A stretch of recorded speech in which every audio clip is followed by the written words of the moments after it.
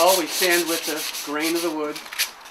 We've become a throwaway society. Everything gets thrown away. It's made to last only a short period of time because businesses want to make new stuff. So we're just trying to use things that were made well in the past and turn them into future assets. We're always searching for things that people are tossing out, giving away, or no longer want. And we're trying to find a new life, a new purpose for them. And so this grandfather clock is not going to be a clock anymore. It's going to be a storage shelf. Well, first of all, it's trying to determine what you're going to repurpose it into.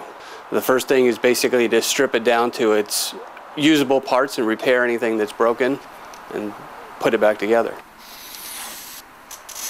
Simple projects could take a day. This one's a little bit more complex and it'll probably take a week's worth of work putting it all together. So we're going to put in 3 shelves. One at the top, one in the middle, one at the bottom to give us some storage for the building. Always measure twice, cut once.